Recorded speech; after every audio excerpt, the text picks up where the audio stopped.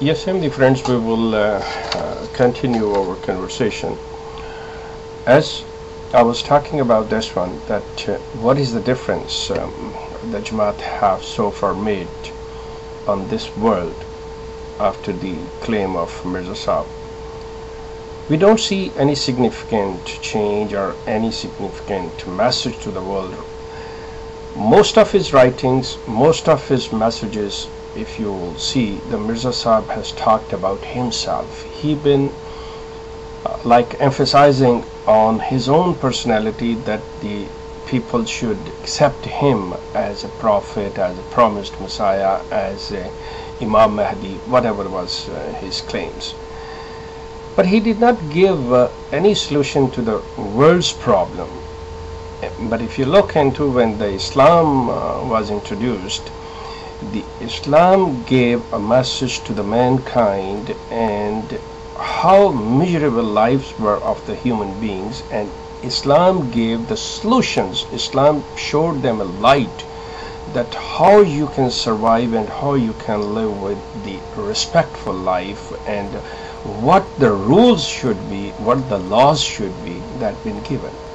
Now the question comes that when the laws have been completed, when the deen has been completed, when there will be no more laws, this Mirza Sahib even admits. So he is the one who have to like interpret, who have to explain Quran, who have to remind the Muslims their message, that look, this is the book you have received through Prophet Muhammad, peace be upon him, but you have forgotten, and I came back and I want to remind you that this was the message and you should do. The thing is, he never created any kind of a society. If you think that the Jamaat Ahmadiyya or Jamaat, the community of Ahmadiyya is a society which he created, if you look into your own system, as I said in my earlier conversation, in my earlier tape either, that he have created such fear that he did not introduce as such a system where they will feel a freedom of speech, where they will feel that we have a respect, there where they will feel that yes, if something is going on, there is a system and we can go very openly over there and we can express ourselves. No, he have created a fear, and rather the members been tortured emotionally, physically. They've been tortured. There have been a violence. There have been a killing. But there is no system. There is no system that where somebody could go and raise their voice and say, look, this has happened to me. Look, this is my problem. No. First of all, they say that whatever you have to say, you keep it in mind that your any action, your any word, your any statement is not going to offend the Khalifa. Your statement, your expressions not going to angry the Khalifa. No, you are looking towards that one person, that you need his satisfaction, you need that he should be remain happy.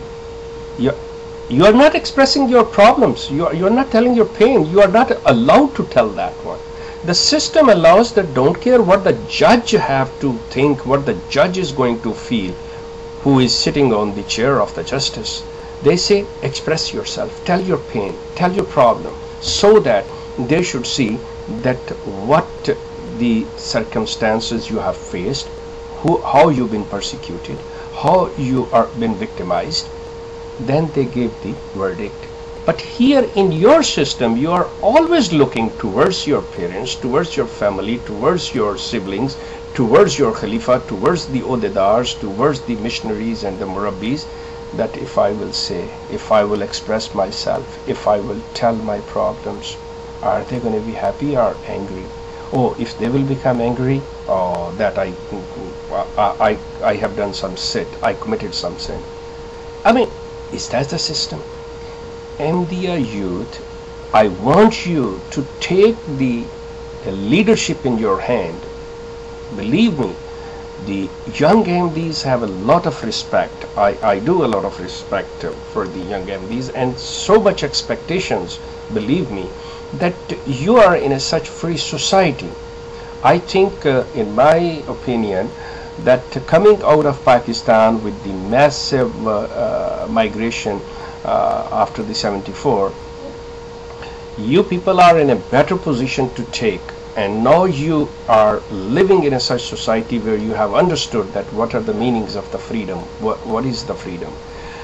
You are quite capable to take the leadership in your hand, and this is the deception that, oh, Allah appoints a Khalifa. No, for God's sake, study that one, read the Quran, study the Quran. You will find out this is not the case what this family have been imposing on you for so long, for 100 years. No, not at all. Allah does not appoint these kind of Khalifas. That thing has been over. Now you have to choose your own leader among you, and you, the Ahmadi youth, quite capable to take over the leadership in your hand, and you can create a better difference, and you can bring those brothers, you can go back to your original one nation of Muslim Ummah. You can fill the gap, and you guys can create and bring the debate on table with the dialogue. You can understand and you can eliminate the difference between the Muslims and the Ahmadiyya community.